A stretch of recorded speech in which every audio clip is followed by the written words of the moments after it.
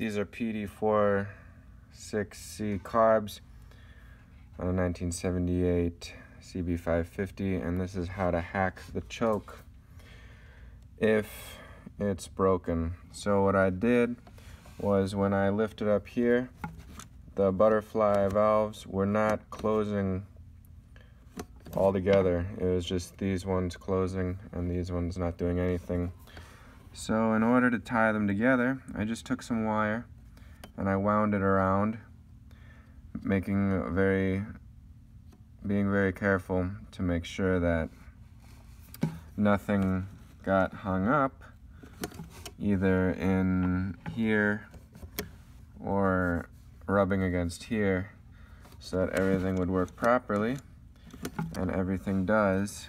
So this is how to hack your carbs if your choke isn't working properly. What went here originally was a spring, but I think over time it got weak and it wasn't strong enough to pull these valves up. So that is what you do.